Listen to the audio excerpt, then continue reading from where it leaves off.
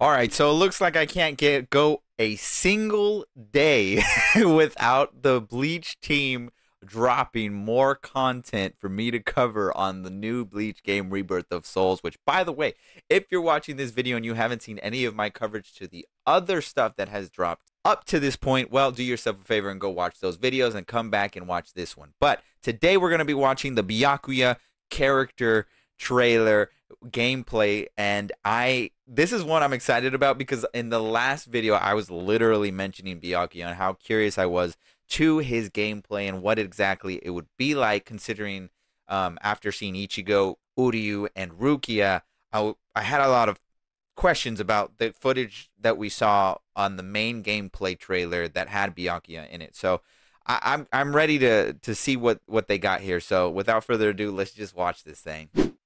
Okay, headset is on. I got the trailer revved up. You already know what time it is. Let's go, baby. We're going to watch the trailer one time through all the way and then break it down.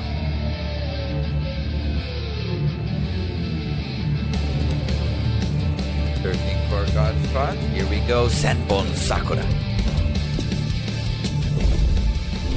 I shall end this with my blade. Okay. Oh. Too late. Where are you looking? Too weak. It is my turn now. Whoa. Nothing you do will work against me.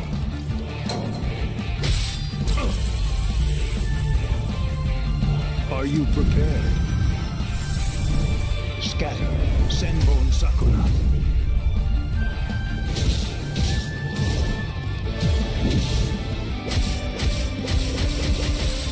Okay.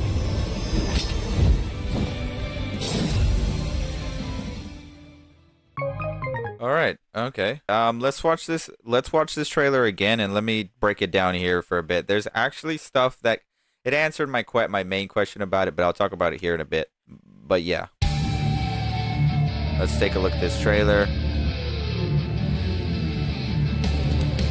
All right, so 13 Gore Senbon Sakura, obviously we all know that's Byakuya's Zanpakuto. So he's captain of Squad 6, a tactician who adapts his fighting style depending on the situation and uses Senbon Sakura to cut down his enemies. If you didn't know, now you know. That's obvious about Byakuya. All right, so here's his first move, which is Senbon Sakura Seal and Release.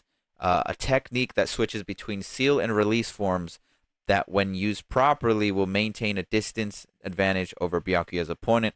So this is actually interesting because I feel like the seal and release is referring to the Shikai, and I feel like that's Senbon Sakura itself and how many of the petals are going to be coming out based on, I think, maybe this attack that he does. Let me take a look at it. Where are you looking? Yeah, because it looks like that first one, right? That first time. So here we go. If we can, let's see at the very beginning of this, right here. So that first, this right here, that looks like that's the seal version of the combo, right? I feel like that's the seal version where the petals are not coming out. He's just using his Zanpakuto and wielding it like a normal katana. Where are you looking? And then that's the release where you can sort of see the scatter of Senbon Sakura. Too weak. And then he has a release, Senbon Sakura Seal, Senbon Sakura Seal, Senbon Sakura. Okay. Attacking from all directions with an invisible blade. The technique changes depending on the form Senbon Sakura is activated in. In the released form, it draws in the opponent, while in the sealed form, it blows the opponent away. Okay, so a little bit more stuff to break down with Byakuya in terms of his move set. It looks like it's not similar at all to the other three people we've seen, because it looks like Byakuya has two versions of his move set, which is that release version and the seal version. Seal version seems like it's I don't know why I just spaced out, but I feel like the sealed version is when he uses his actual katana, and the release version is when he uses Senbon Sakura, like he is with the rose petals right here. And maybe that is a product of whether or not you're in Bankai. Maybe when he's in Bankai, that's what these sort of released combos are. maybe, but I don't know because when Ichigo goes into Bankai, it almost looks like he gets a completely different move set as well. So maybe that's just part for the core, or maybe this is just like the fact that like Byakuya can use Shikai at will. This could just be Shikai and not Bankai. So this could be just generally depending on a certain I don't certain I guess threshold, or I don't know how to really say it for Byakuya. I'm kind of curious as to what this release and seal is going to play for. If this is something that has to do with the Bankai, or if this is just Shikai and normal stuff that you kind of have to get techie with. It is my turn now. And then there's Spiritual Pressure move 2, which is that won't touch me. You can block your opponent's attack, followed up by a counterattack with the Kido ability, Sokatsui. So yeah, another Kido move, and we see it obviously used by Byakuya. And like I said with Rukia, Kido and Hado is gonna. Those are so Kido and Hado are two other different, basically spell magic moves, if you will, like an easy terminology, I guess, for people that don't know, in the Bleach universe, where they can basically do spiritual pressure or reishi techniques without having to use their Shikai blades or anything like that. It's kind of like just an output that they can do by saying these spells. This one in this case being Sokatsui. And so I'm not surprised that that Byakuya has this. Byakuya is, one of those characters that I expected to have Hado and Kido abilities. Nothing you do will work against me. And that looks like a full counter, which looks really cool. I actually like that. I like the counters in this game so far. And this right here answers my main question I had about Byakuya. All right. Scatter. Senbon Sakura. Bro, I never get tired of seeing that Bankai. But when he's awakening, it is his Bankai. So it is not his Shikai. It is his Bankai, which I think answers my question that I don't think Byakuya will have a reawakening, which is interesting to me considering that Uryu does.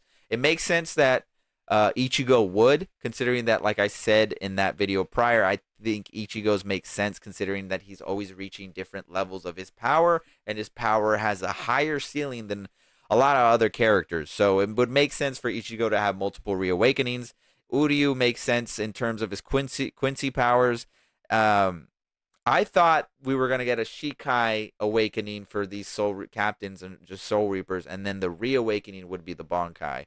But I guess that's not the case, and I guess that it's some of these characters might just generally not have reawakenings. They might just have normal awakenings.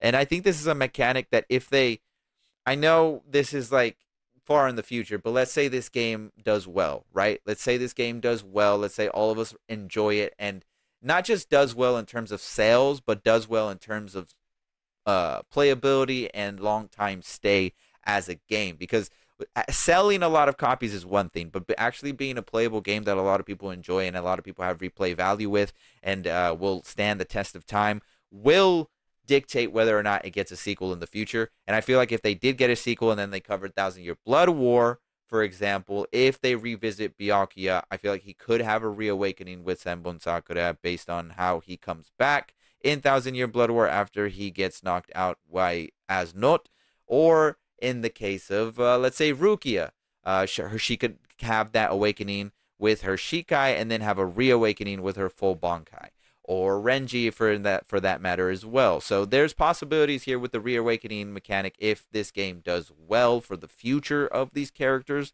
But right now it does seem, this answered my question, that some characters just are going to have a single awakening, which that plays in a little bit more interestingly through the game, considering that if you're playing Ichigo or Uryu, you have not just one trump card, but it seems like a second trump card with a reawakening on top of a normal awakening. So obviously, it has not been fully confirmed whether or not that visored mask that Ichigo has in this holification is a reawakening or not. This is just me saying that is, considering that that's just the thing that makes the most sense, and the thing that honestly I feel like should be the case. I feel like it would be a little bit confusing to have that Sheik visored or mask in the holification be sort of like something that would happen based on certain things that need to require in the match. I feel like that'd be kind of lame. The easiest thing to do is just have that be a reawakening, honestly. because it makes sense. I mean, for it to come out if your health is super, super low, which is why I'm interested to see what these reawakenings are going to be like in the gameplay and how much it's going to affect characters like Byakuya when you're facing them that only have a single awakening. But yeah, this answered my general question I had about this. And this trailer's really cool, but it's nothing crazy in terms of what we've seen. This seems like it's recycled footage from what we've seen of the gameplay, but now they're just breaking it down so you understand Byakuya's moveset. Like, for example, I know with the Rukia and the Uryu trailers, those were cool and exciting because you got to see new maps as well. So with Uryu, you got to see Hueco Mundo, possibly, a map there. And then with Rukia, possibly Karakura Town at night. So it's cool to see different settings for those. This map does look cool though when they're at the Serete, the Soul Society where Ichigo and Byakuya have. I don't know why I keep calling them Bankai, bro, but where Ichigo and Byakuya obviously have their very classic clash. But otherwise, Byakuya does look like a fun character regardless. I mean, using Senbon Sakura in general seems like a cool thing to do. I mean, because it's like Rukia, right? Rukia has a lot of long-range techniques, and I feel like Byakuya's a good character that would be able to counter a character like Uryu, for example, especially using Senbon Sakura to stop zoning and bring them in, and then use sealed your normal katana, and then just fuck him up with Senbon Sakura again. So I don't know. He seems like a very resourceful character as well as Rukia, so he looks fun. I'm a little bit disappointed with him not having a reawakening. I don't know how that's going to be in terms of meta of the game. Let me know in the comment section what you think that's going to lead to. But he looks fun, man. And so far, way different from the other characters. Obviously, had to be because Senbon Sakura is much more of a versatile sort of Shikai that I think Byakuya was so early on in being able to use it and wield it versus a lot of other Shikais. So, and it's such a cool Shikai as well. I mean, come on, Senbon Sakura is so classic to see. But yeah, that's going to be that trailer. That's going to do it for Byakuya Kuchiki. So yeah, let me know what you guys think about this. Let me know what you guys think about Byakuya Kuchiki. Are you going to be maining him now that you've seen his footage in comparison to Rukia, in comparison to Ichigo, in comparison to Uryu? In terms of story, I think Ichigo just having a reawakening and that being the holification makes sense in terms of the story, in terms of if that happens. When you're playing the story mode, it would make the most sense, to be honest with you. Let me know what your thoughts are on that and whether or not that is a reawakening for Ichigo, considering that we have seen now with Byakuya, his full Bankai is just his main awakening and not a reawakening, like I kind of thought.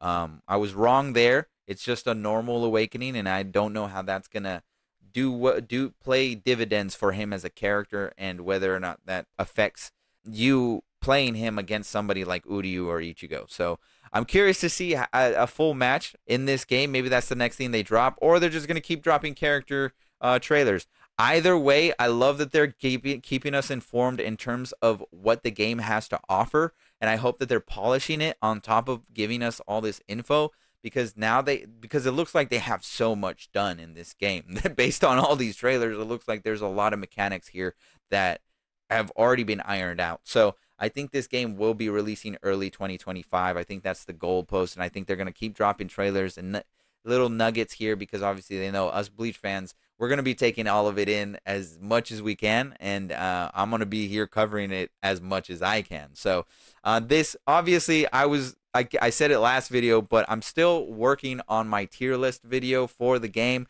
Not tier list, or like character roster prediction for the game. If you're watching this video, like and subscribe if you would like to see that. Hopefully, I'm planning to have that out tomorrow. If you're watching this video the day after it's posted and that video is not posted, then you know it's going to be posted the next week and not this Friday, which would be tomorrow. But if it's not posted this Friday / tomorrow, there will be a community post where I sort of tease my character roster prediction, and you can sort of get a glimpse of what I'm working on. It's taking a little bit more editing off screen for me to get it done, and obviously I gotta crinkle it down and think about who I think would be plausible in the game. But like I said, I'll catch you guys in that video. Hopefully I can get that down, and if not, I'm gonna just do my best to get it nailed down so that it's just I just want to drop a good video. I don't want to just half-ass it. So especially for Bleach, I love Bleach. But anyways, I'm gonna leave it at that. And yeah, I'm excited for this game. I keep saying it every time, but I'm gonna say it all the time I see more footage. I'm excited.